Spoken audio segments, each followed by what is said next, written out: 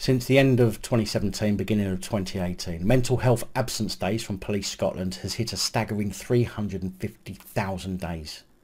And this is solely days lost due to staff with mental health issues. The official statistics are published in the latest issue of 1919 magazine, which is Scotland's Justice and Social Affairs publication, which I'll link to in the description.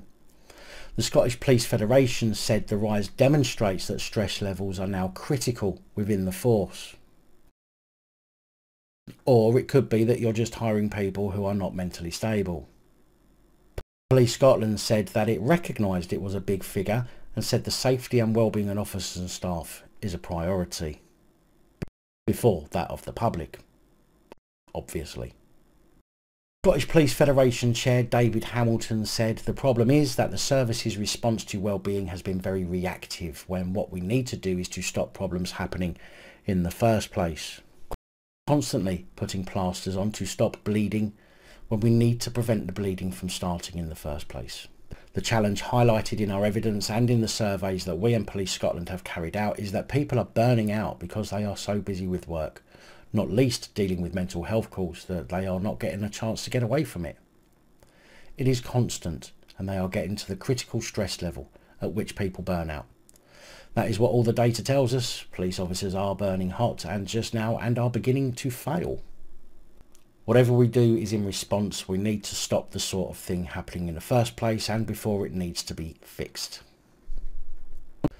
Anonymous police statements regarding their mental health have also been published, with one of them saying, "Burnout is a real risk.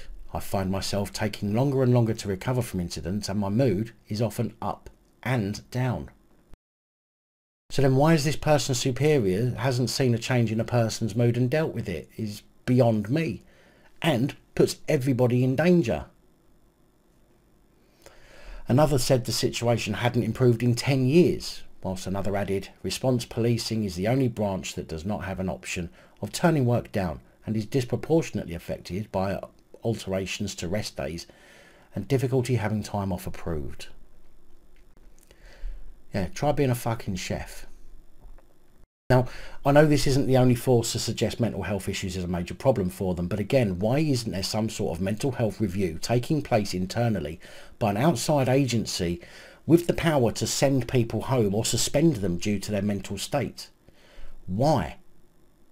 With the levels of violence and the aggressive nature we see all too often displayed by police, I would have implemented this years ago. And I sure as shit wouldn't hire people without a face-to-face interview with a psychologist in the room too. Because that's what's happening at the moment. And what we get, we've seen, as we get what we've seen more recently, police too scared to engage with people and instead going straight for their weapons, leaving people injured or dead, or having a PTSD meltdown and doing the same thing. It seems like it's a problem that can't be solved by police, but the action needed isn't rocket science. I think this whole them and us narrative the police have doesn't help, because police are arriving at scenes already stressed because they have to jump out and appear to take control and dominate a situation by scare tactics or by force. And this alone can't be good for anybody's mental health.